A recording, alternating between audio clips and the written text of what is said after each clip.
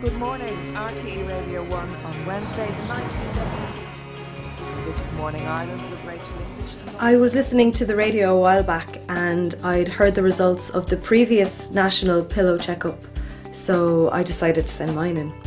When I wake up in the morning, I don't feel like I've had a good night's sleep really. I don't feel as rested and almost as energised as I'd like to be. Another reason is my skin doesn't have just kind of the glow it would have had in the past, so I was thinking there could be something about the pillow.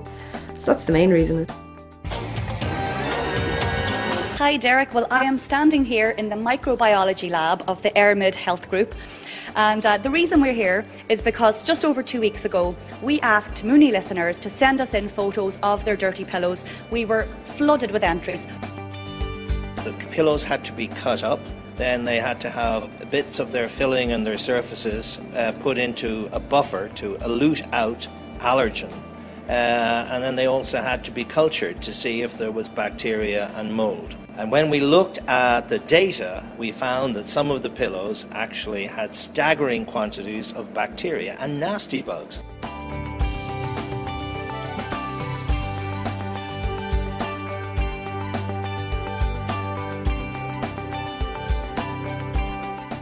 Staphylococcus aureus give rise to skin infections, skin boils, respiratory infections.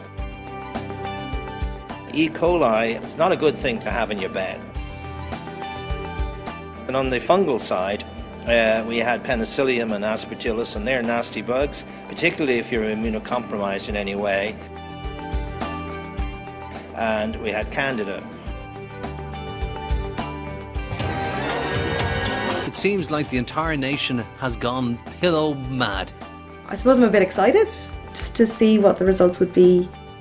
I mean, any kind of harbinger of a potential infection or allergic reactivity really should be removed if the individual is susceptible to either. I'm very surprised at the results, yeah.